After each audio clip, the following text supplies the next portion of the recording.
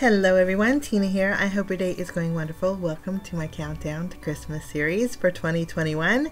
We're picking up from last year, so this will be card number 21, and we're going to use a stamp set from Photoplay.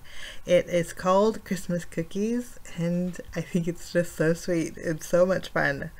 It does have a little milk container with a straw, a few sentiments, and lots of cookies that are layerable, which is really nice. Backside of your package will have inspiration, and then there is a coordinating die set that I picked up to go with it. It's a large 6x8 stamp set, guys, and I'll link it down below. But we are going to do lots of stamping. We're going to open this up, and I'm going to bring in my Misty. We're going to stamp on different cardstocks with different inks. I do want to do a little bit of layering, so we're going to start off by grabbing our cookies. We're taking the bell, the snowflake, actually not the snowflake. Let's take the bell, the tree, and the candy cane. We're going to treat our white cardstock with my anti-static powder tool and ink up our images with Versamark ink. For these cookies here, we're going to heat emboss. So let's ink these up and stamp these.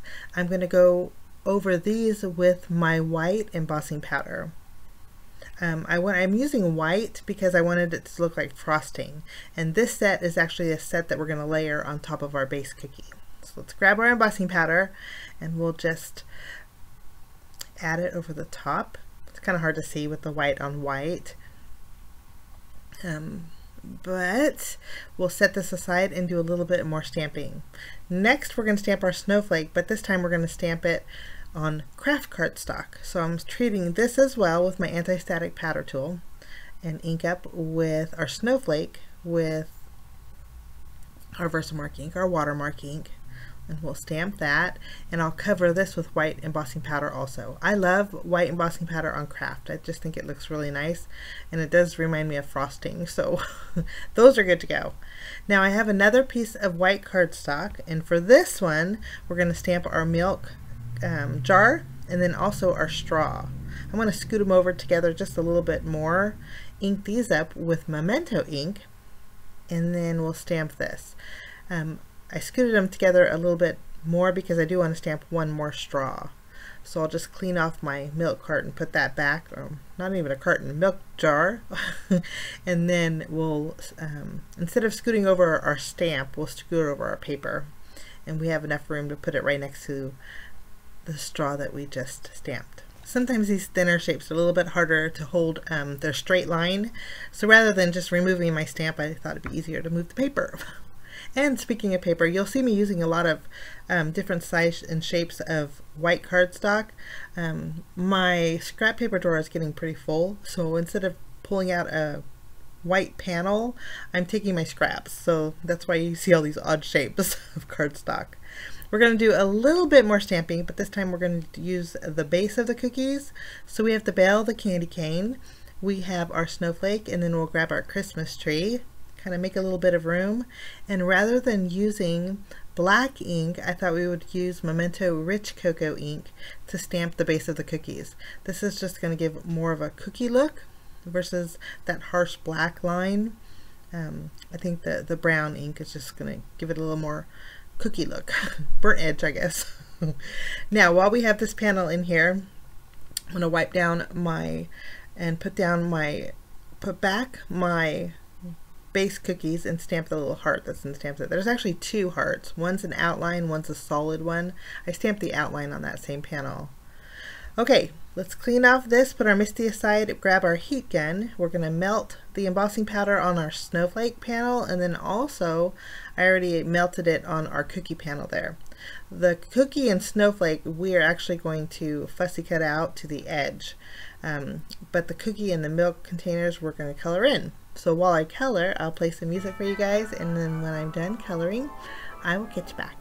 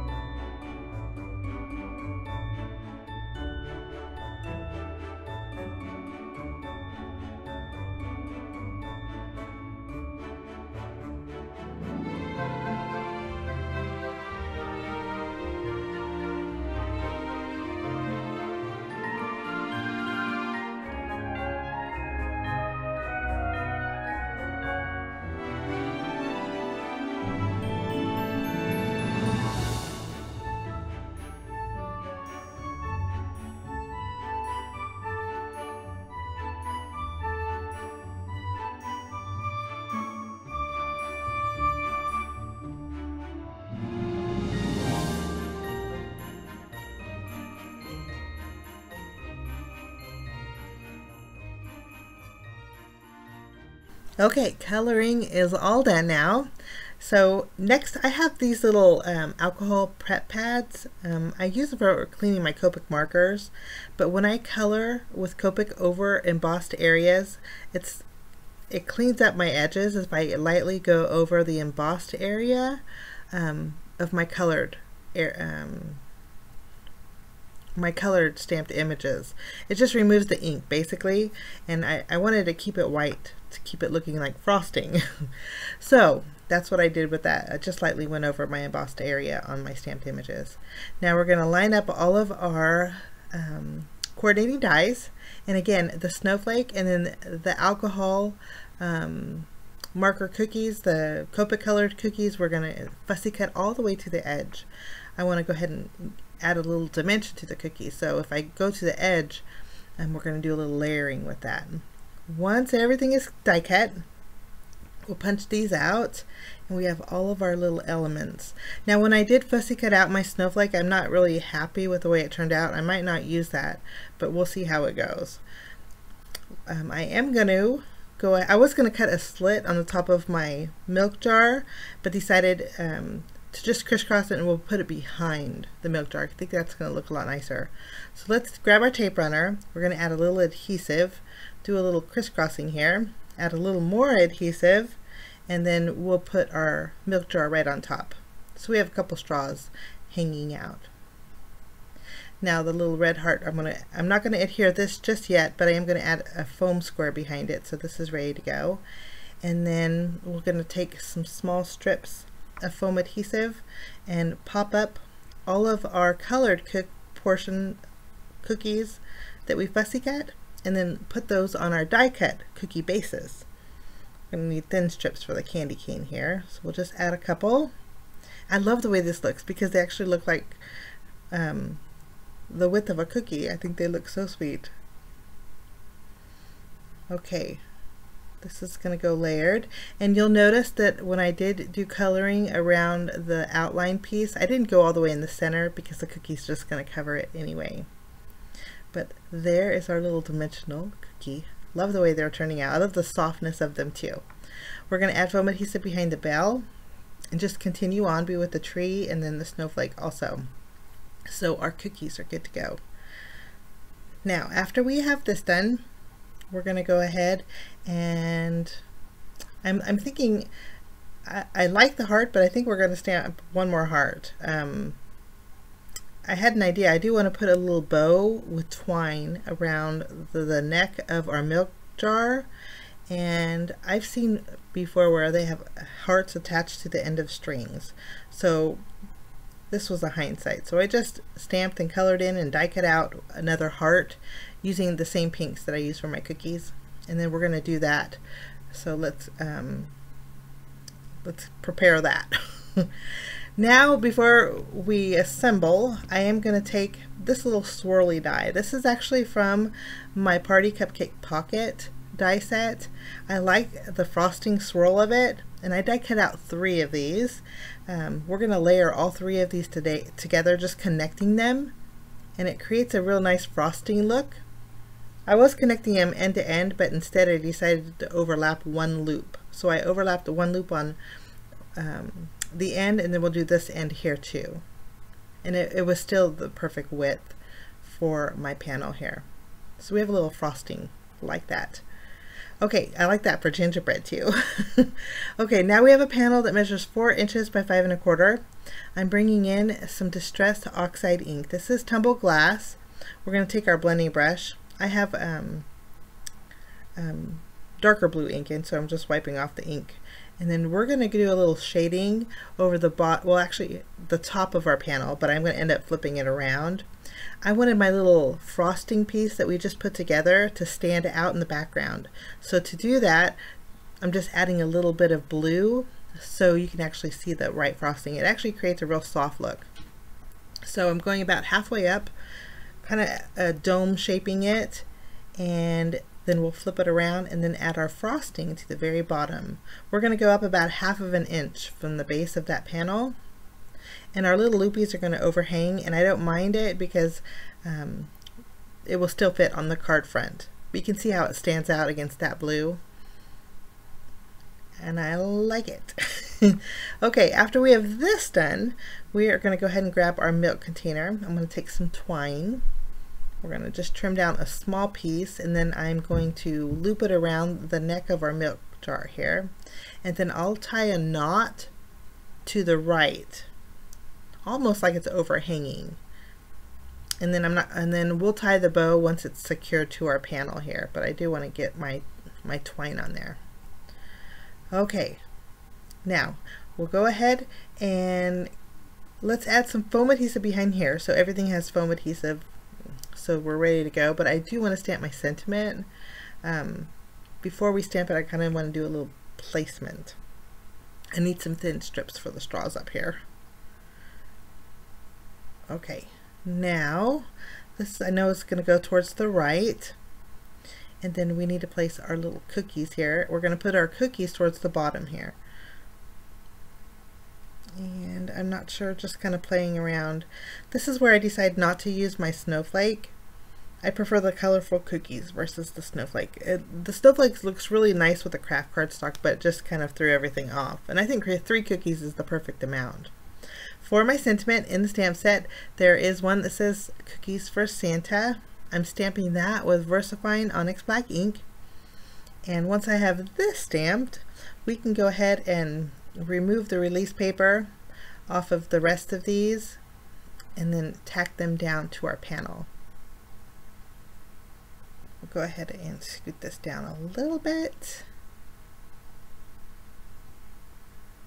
And we'll go ahead and do the same. This cookie is going to overhang on my milk jar, so I have to add one piece of foam adhesive behind it, but the others I just glued down with my tape runner. I went ahead and tied a bow with my twine, and then while the tails of the twine are still there, I'm going to tack down these little hearts. And remember, we already put foam adhesive behind them, so they're ready to go. Just kind of playing around with the placement of the bow here. We'll add our pink one. Kind of placing a little bit wonky. I think we need it. I think our red heart's a little too straight, so we're going to turn it just a little bit, and then I'll just use my scissors and leave a little overhanging underneath the hearts, and then that helps tack down your bow and gives a nice little look too. Now after we have this done, I'm going to go ahead and take my corner rounder. I'm going to use the 1/2 inch side and round the corners on the top of this panel.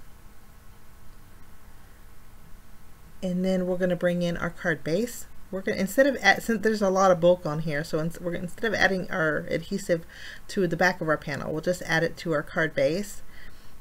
And then once this is centered, I'm going to bring back my corner rounder, and then we'll just round the top of those corners on our card base. Sometimes having rounded corners is nice, not just a typical square card. I sometimes always forget about my corner rounder. Okay, now I'm going to highlight our little hearts. This just gives them a little added dimension, especially when there's a lot of white area in our background. And then I forgot to remove the release paper off of our foam tape behind the straws, so that's what we're going to do. And then we're going to add some frosting. These are Nuvo crystal drops in Simply White. There's dotted detail on the bell and also the Christmas tree. I just went over those with my crystal drops, and then I'm adding some white lines to my candy cane, and it really just brings them to life, I think. But that finishes my card number 21 of my Countdown to Christmas series. I hope you enjoyed it. I'll list everything down below if you guys are interested, and if you want to see still shots, head on over to my blog. I'll put that link down in the description area as well. Have a great day. Thanks for joining me. We will see you again real soon. Bye-bye.